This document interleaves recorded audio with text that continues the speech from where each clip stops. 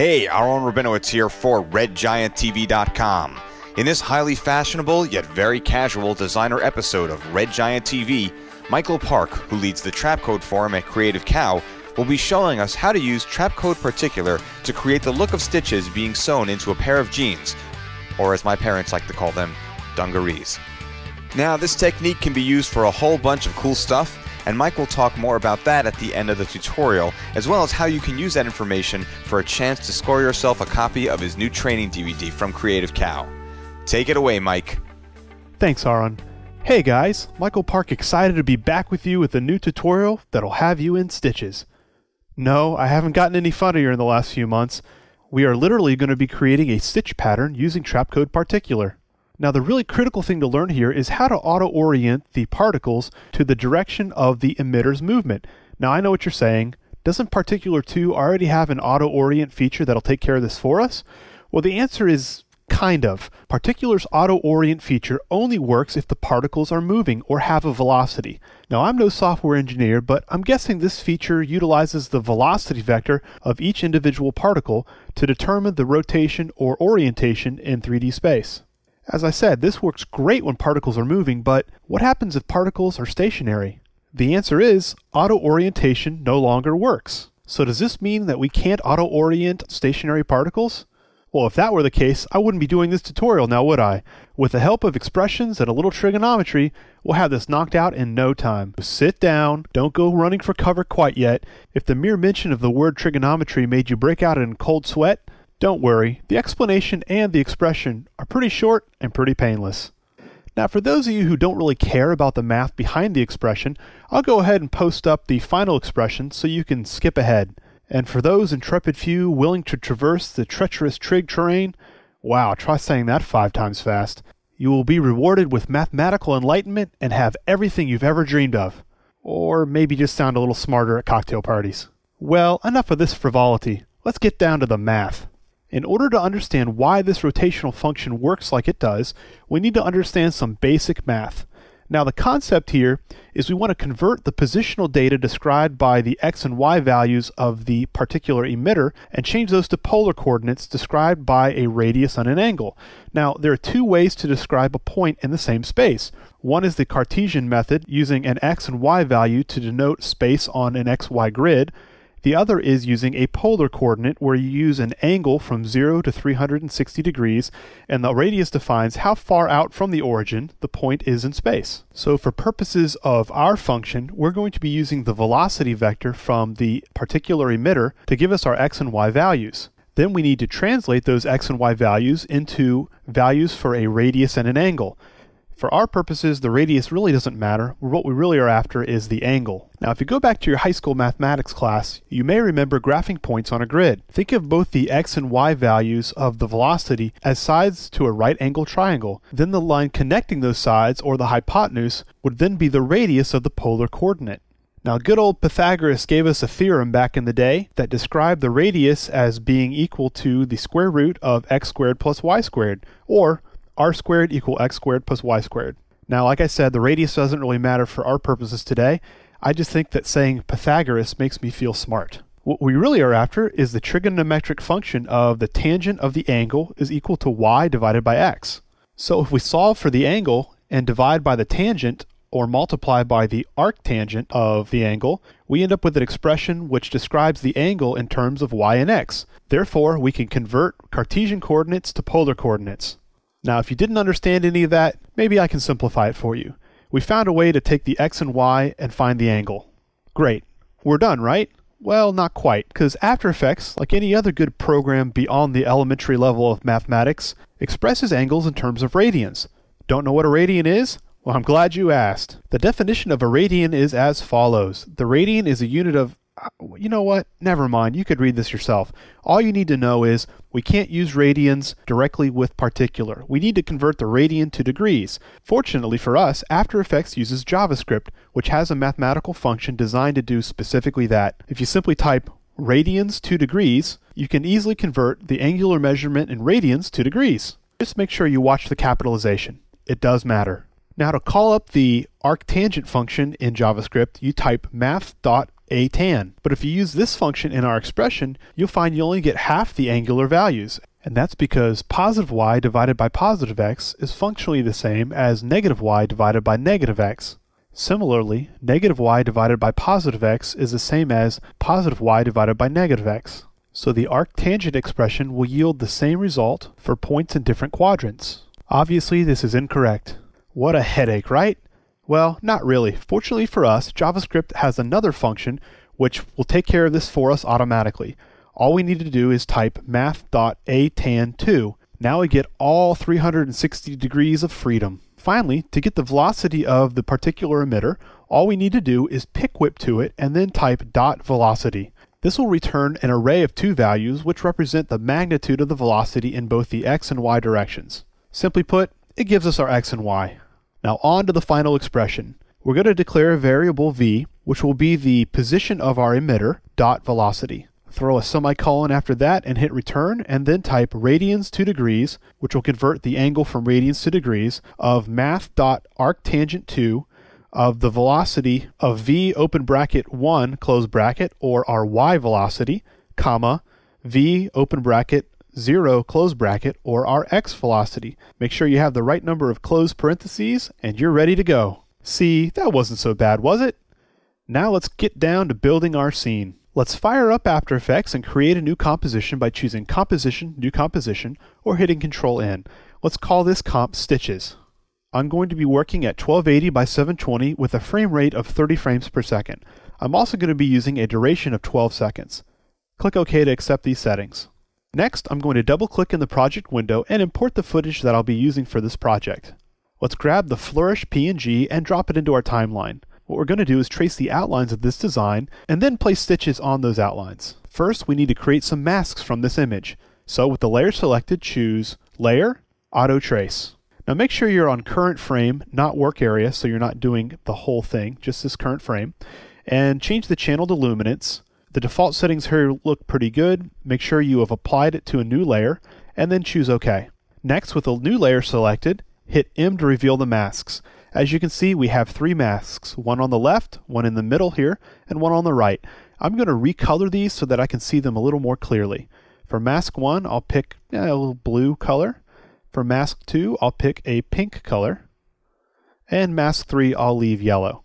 Now, one thing I need to mention right away is that if it's important to you where the stitches start, you're going to need to go ahead and select the mask point you want to start as the first node. So, for example, I'm going to want my stitches to start at this position, and maybe at the top of the middle here. So I'm going to go ahead into those masks and select those individual points as the first point of the mask. Let's go ahead and zoom in so we can see what we're doing. So if we select the first point here, right-click and choose Mask and Shape Path, Set First Vertex. When we paste this path in as a motion path to the emitter will start at the top here and then go around and return here. We need to do the same thing with the other two masks. Let's select this point right here and choose Set First Vertex. And once again, we'll choose this point on the other mask and make it the first vertex as well. Next, we need to create three new null objects. So, from the menu, choose Layer, New, Null Object. Let's name this first one Center. Let's hit Control-D to duplicate it. Name the next one Left. Hit Control-D to duplicate that, and make this one Right. Let's also rename our masks so that we can clearly identify which masks are which. Rename this to Center. Rename the pink one to Left. And rename the yellow one to Right. Next, let's select our three nulls and hit P to reveal their positions. Let's grab the mask path from the center and hit Control-C to copy it, and then click on the position of the center null and hit Control-V. As you can see, we've pasted keyframes into the position based on the mask. Another interesting thing to note is the motion path made by pasting the mask path into the position of the null object actually roves across time, which means if you slide the last or the first keyframe, the rest of the keyframes adjust proportionately. Now this is critical because we want the stitches to be evenly spaced, so we want the velocity of the null object and subsequently the emitter linked to it to be the same throughout the entire motion. Now that we've got the center one done, we can grab the left mask path, copy it by hitting Control-C and pasting it into the position of the left null, and likewise do the same thing for the right. Since I wasn't at frame 0 when I pasted the keyframes in, they've been pasted where my time indicator is. No problem, we can simply slide these back over to the beginning of the composition. The next thing I want to do is take the left and right null positions, grab those keyframes at the end, and drag them all the way down to the end of my composition at 12 seconds. I want the animation to last the entire time of the composition. Later on, we'll adjust the position keyframes of the center so that we can match the stitch spacing in the left and right designs. Alright, believe it or not, we're almost done. All we need to do now is put in our particles. So I'm going to hide both the auto trace layer and the initial flourish layer, and I'm going to choose Layer, New Solid, or Control Y. I'm going to call this layer Stitch Left. Make sure it's comp size and the color really doesn't matter, and hit OK. And to this layer, I'm going to add Effect, Trapcode Particular. Next, twirl down the emitter settings, and let's change the velocity from 100 to 0, the velocity random to 0, and the velocity from motion to 0. Select the left null and hit P to reveal its position. Now let's go back to the emitter, and I'll click the stopwatch of the position XY and pick whip this to the left null position. Now if you scrub through the timeline, you can see the particles are being emitted along the motion path of the null. If you zoom in, you can see that the particles are not evenly spaced. Let's go ahead and pull the particles per second down so we can see the spacing a little bit better. At 40 particles per second, you can see that we've got spacing between the particles, but it's uneven, and that's not what we want. Now the trick to get even spacing is to have the particles per second be a multiple of the frames per second of the composition. In our case, that's 30 or 29.97, so if we change the particles per second to 29.97 and click OK, we now have even spacing all along our path. The next thing we want to do is change the particle type and also the particle life.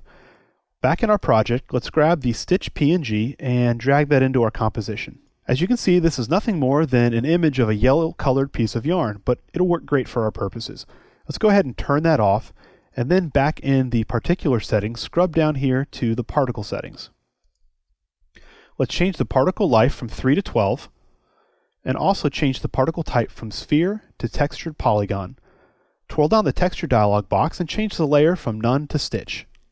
Change the time sampling from current time to random still frame. Now if we zoom in here, you can see that all the stitches are going the same way. Now it's time to deploy our expression. Let's twirl down the rotation dialog box and I'll click the rotate Z stopwatch.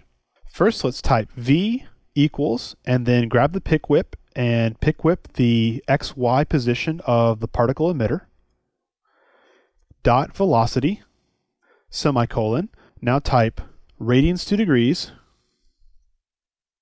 making sure to remember the capitalization, open parentheses, capital math dot atan2, open parentheses, v open bracket 1 or the y velocity value, comma, v open bracket 0 or the x velocity value, close parentheses, close parentheses.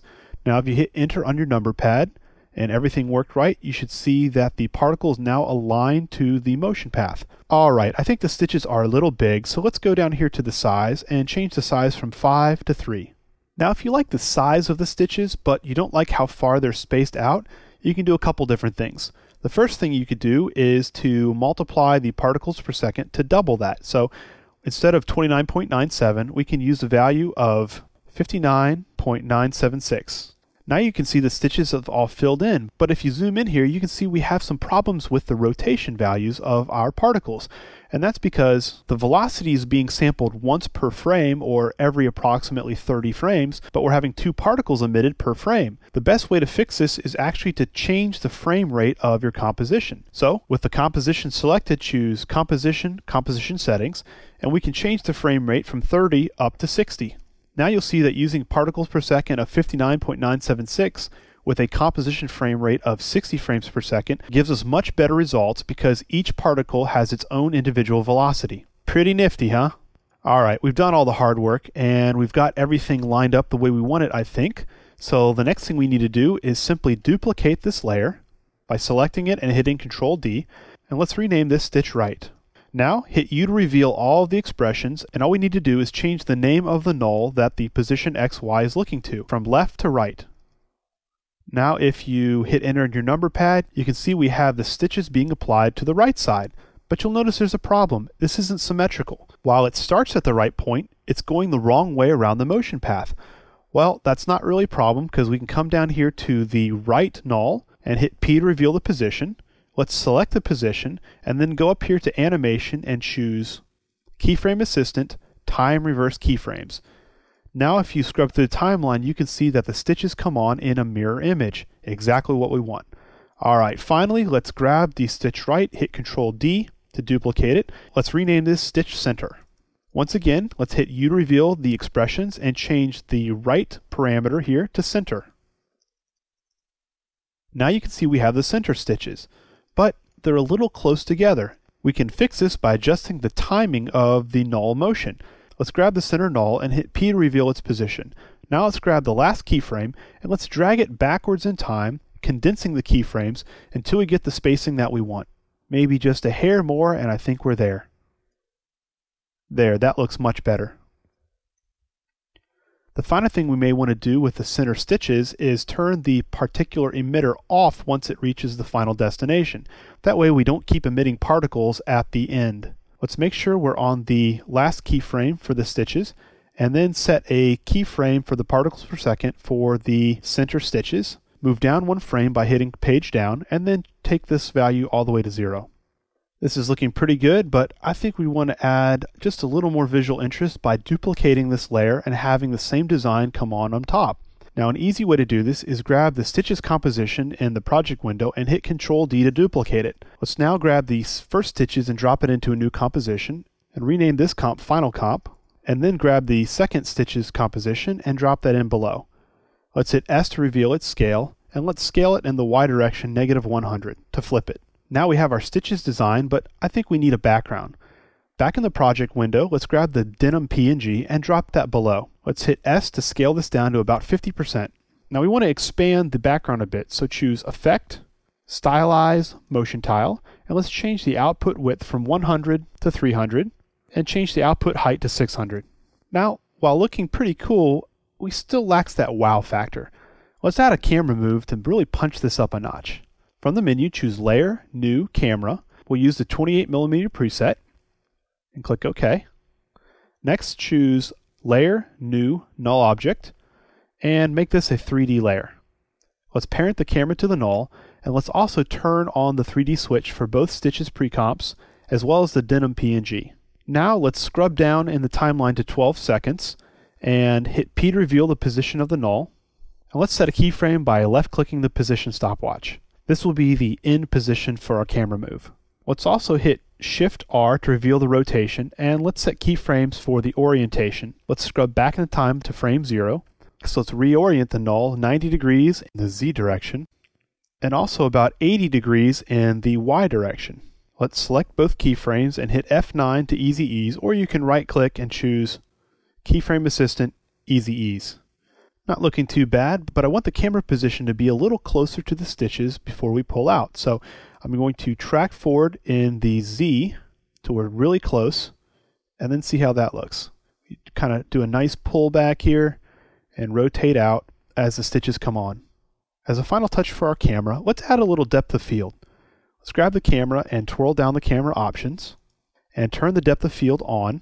Let's increase the aperture quite a bit to maybe something like 75.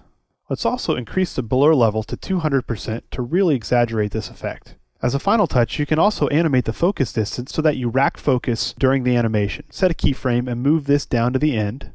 And then I'm going to adjust the initial value so the focus distance is a little closer, since at this point we're much closer to the initial stitches. Next, let's add a little more attention to the center of our scene by adding a vignette. I'm going to choose Layer, New, Adjustment Layer. I'm going to choose Effect, Color Correction, Exposure. Now with the adjustment layer selected, let's grab the ellipse tool here and just double click. Then let's hit F to reveal the mask feather properties and feather this out quite a bit, maybe a value of about 150. Now let's adjust the exposure down to about -4. Let's invert the mask, and now the edges are nice and dark while the center stays pretty bright. I think I actually want to feather this out even more to give it a much softer look. There, I think about 260 works well. Just to keep things straight, let's rename this vignette. Now I want to create a little overall color correction. So from the menu, I choose Layer, New, Adjustment Layer. Choose Effect, Magic Bullet Mojo, Mojo. And this is a great little plugin for doing all kinds of overall color corrections really fast. Let's adjust some of these settings. I'm going to adjust the Mojo amount down a little bit to about 10. I'll leave the tint where it is, as well as the Mojo balance. I'm going to actually bring up the warmth of the scene to about 50 to really bring out the coppery look of the stitches. I'm going to punch it up from 25 to 60 and also desaturate it a little bit by increasing the bleach it value from 0 to 20. Now by using these Mojo settings, we've kind of darkened this up a bit, and I want to bring back some of that light. So let's add Effect, Color Correction, Curves, and let's bump up the RGB value just a little bit. And there you have it. We have a cool animation with particular stitches that auto-orient to the motion path of the emitter. Now there's a million different ways you can use this effect. I've personally used it to recreate footprints on a map similar to the Marauders map in Harry Potter. In addition to particular, the auto-orientation expression has other uses too, like you could use it to drive the rotation of a compass needle based upon the movement of something on the screen, or you could use it for something like accurately driving the numbers on a heads-up display. I'm probably only touching the tip of the iceberg here. I want to see what you guys can come up with. So in order to get your creative juices flowing, I'm going to entice you with a giveaway. That's right, I'm going to give away a free copy of my Particular 2.0 training DVD, Practical Particles, to the person that comes up with the best implementation of this technique. All you need to do is email a link to your final video to particlegiveaway@yahoo.com by May 15th, 2010. After that date, I'll review all the videos, and the person who really knocks my socks off will be receiving a free copy of Practical Particles, courtesy of me and Creative Cow. Please send me the link to the video, not the video itself, as I don't want to miss anybody's video if it's too big for my mailbox to handle. Well, I hope you enjoyed this tutorial, and the math didn't fry your brain too much. I thank you for watching, and I'm looking forward to all of your excellent submissions for the giveaway. Until next time, this is Michael Park. Thanks, Mike. Very interesting stuff, and always good to have a particle-based sewing kit when you're traveling the web. Anyway, if you enjoyed this tutorial and you want to add a particle-based thimble, or maybe a pair of tweezers or a nose hair clipper to your set of particle-based tools, that's all metaphor, by the way, check out Mike's awesome aforementioned Creative Cow Master Series training DVD, Practical Particles, which focuses on the use of particular in visual effects and motion graphics. You can find that DVD at training.creativecow.net. And you can find our host, the esteemed Mr. Park, over at creativecow.net, moderating the Trapcode forum. And of course, if you want to try Trapcode Particular, you can always download a free trial at redgiantsoftware.com. Oh, and hey, speaking of free, check out redgiantpeople.com, our new website for sharing presets for Trapcode Particular and many, many other Red Giant software products. Did I mention it was free? Oh, yeah. Once again, I'm Aaron Rabinowitz for redgianttv.com. I'll see you next time.